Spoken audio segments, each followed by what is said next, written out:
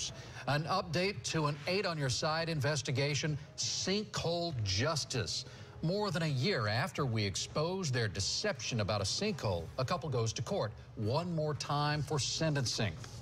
Well, it was a full day in court, and we thought it was going to be one more time. But this couple had dozens of supporters there asking the judge for leniency. But despite all of that, there is still no sentence yet for the couple convicted of lying about that sinkhole. 8 on Your Side investigator Shannon Bankin joins us live now from outside of the federal courthouse in Tampa. Hi, Shannon. Hi, guys. This sentencing hearing, it felt more like a trial. There were hours of testimony and lots of arguing, and in the end, there was no decision. We tried to talk to the defendants on the way out of the courthouse, and here's how they responded.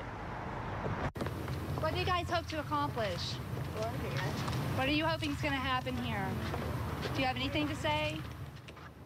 Any reaction today? Glenn and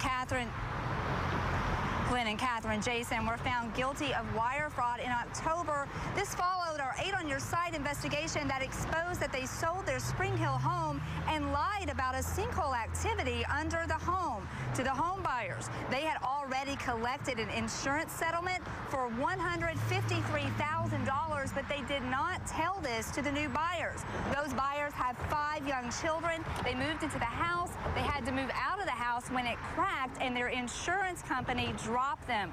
Those buyers are ready for all of this to be over.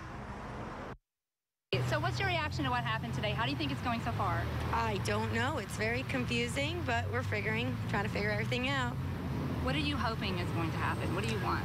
I just want them to take it back and be done with all of this and not have to spend all the extra money all the time.